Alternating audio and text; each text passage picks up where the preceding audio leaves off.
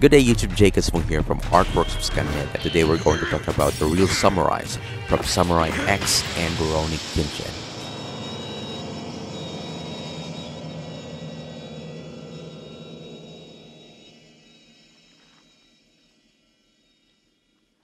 Let's go!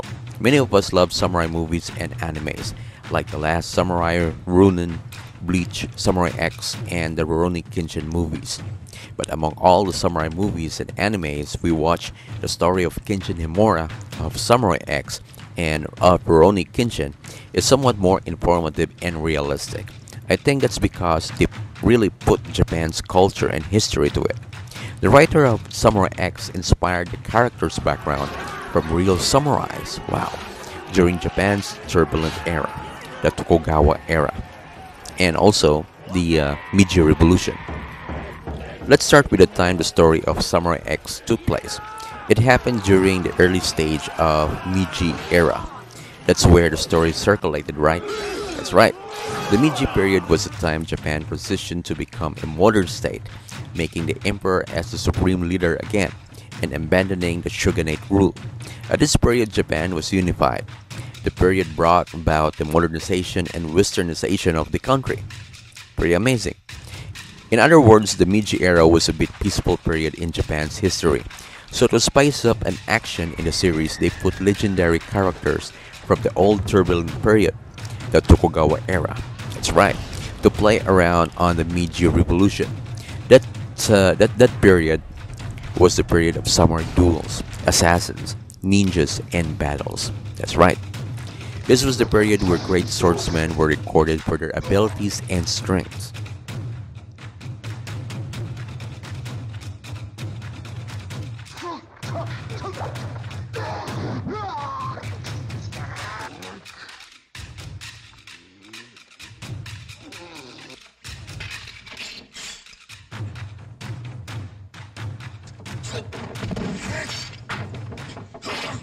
And the character of Kenshin was molded from that period. That is why the story of Samurai X is filled with so many antagonists from Tokugawa era with great skills.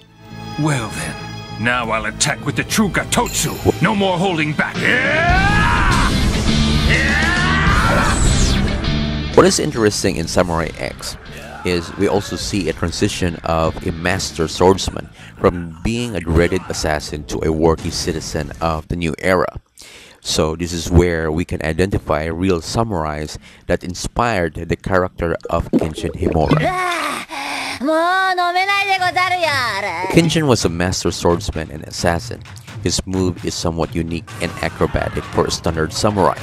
So where did they get the inspiration? The writer got his inspiration from a known master, Matsubayashi Hinyasai. Matsubayashi taught samurai in a ninja style. No wonder Kenshin has an amazing ability during his assassin days. You know what I'm thinking? Yes, he was like a ninja. He jumps, moves fast, skips battles easily, and the way he handles his sword is pretty much amazing.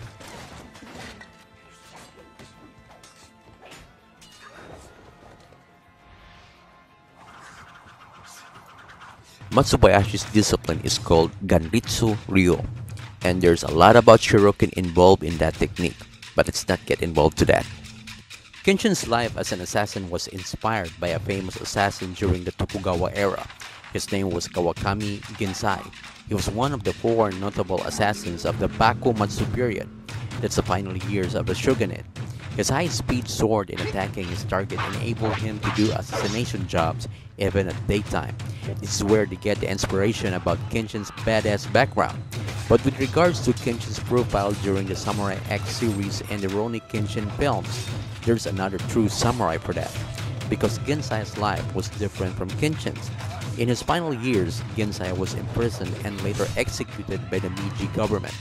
So the author could have only used Gensai for the assassin part on Kenshin Himura's profile.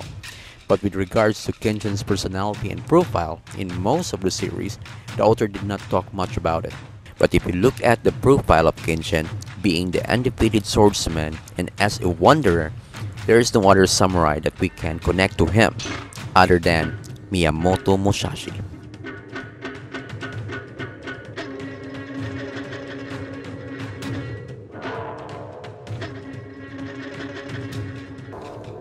Here is something amazing about their connection. Musashi started his samurai exploits during the start of the Tokugawa era, while Kenshin was during the end of the Tokugawa era. Musashi was trained by his dad at the early age, probably at 5 to 7 years old, because traditionally that's how samurai fathers in Japan started training their kids. His mother was killed and his father abandoned him, I think, at the age of 10 or 11. In other words, he had no parents. Kenshin lost his parents from a bandit attack and was adopted by a father-like samurai and was trained at the age of 6 to 7 years old, just like Musashi. Musashi's father, Shinmin Monisai, was a master samurai and at the same time a very strict and harsh father too. He demanded excellence from his boy, just like the way young Shinta was trained under the wings of Hiko Sujiro, right? Hiko Sujiro trained Shinta in a strict and harsh method to unleash the warrior spirit of Shinta, because that's how Musashi's father trained him also. Musashi's warrior mentality was unleashed from the brutal training of his dad, same as Shinta. Here is something cool. Musashi's first duel was named Sujiro. Now you know where they got the name Kenshin's master, Hiko Sujiro. Quite amazing. Though Kenshin's skills are way different to Musashi, Musashi created and refined a two-sword kenjutsu technique, while Kenshin was an expert on just one sword, but Kenshin is equally adept in dual sword combat, using his shield as a secondary weapon. The reputation of Kenshin defeating his foes in a single blow is not new also.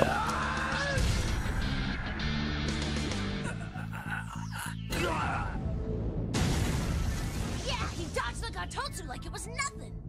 Because Musashi, during Musashi's exploits, had defeated duels in a single blow. And of course, it shocked so many spectators at the time. There are a lot of things going on Kenshin's journey that is so similar to Musashi's, and we're going to talk about it. Musashi was the topmost undefeated samurai in the history of Japan, and he survived 60 battles to the death during the Tokugawa period.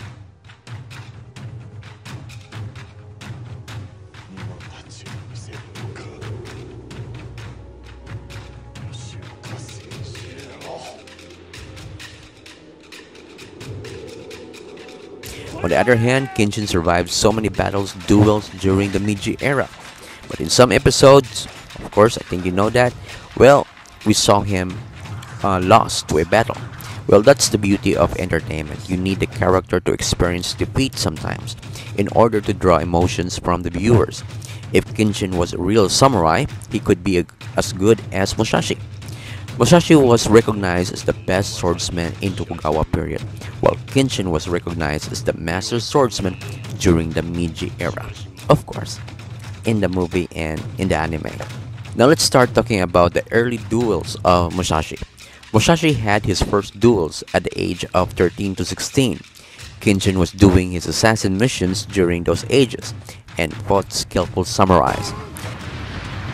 Musashi became a wanderer in his 20s, so was Kenshin. Actually, the series Samurai X happened in Kenshin's young adult years. Yeah, that's where we can connect the two. Miyamoto Musashi spent many years dueling with Japan's best swordsmen and warriors in an endless pursuit toward perfection, while Kenshin wandered the country to protect every individual from danger without harming others through pacifist means. Something different here. It is so obvious that the writer did not copy Musashi's philosophy in life, because in Samurai X and in Rurouni Kenshin, as Kenshin gets older, he became a philanthropist instead of a warrior who wanted to be the best of the best, just like Musashi. Well, I think that's for the sake of the story, my friend. They both served their countries and they became also good citizens during their final days. And they both died by their illness. Kenshin died at the age of 48, while Musashi died at the age of 61.